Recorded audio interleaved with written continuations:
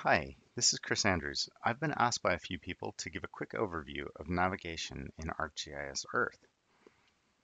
With Earth, if I grab my mouse and I grab the left mouse button or I click it and I'm pointed at anywhere on the globe, then we can see that the left mouse button allows me to pan around the Earth. If I then use my mouse wheel to go forward with the mouse wheel, it zooms me in.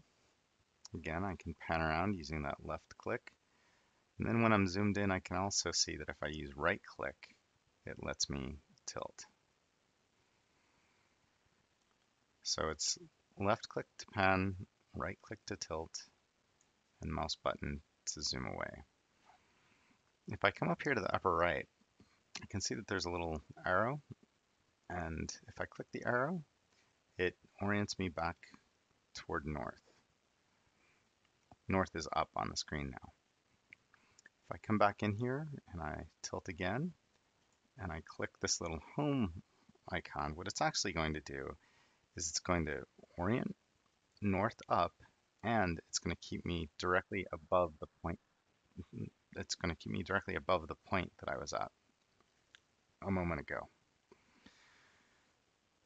Now, if I want, I can also use this address or place finder bar. An example would be if I want to type in longitude, latitude, and note that that might be a difference for some Google Earth users out there. Longitude, latitude. I should be zoomed in here to my general vicinity. Oop, a little too far. That's a bug that we've logged. And then likewise, if I want to type a place name, I should also be able to find quite a few places by place name as well. So there's the Grand Canyon. And now if I zoom in here and I use my tilt, we can see some of the nice terrain and imagery coming from our living atlas.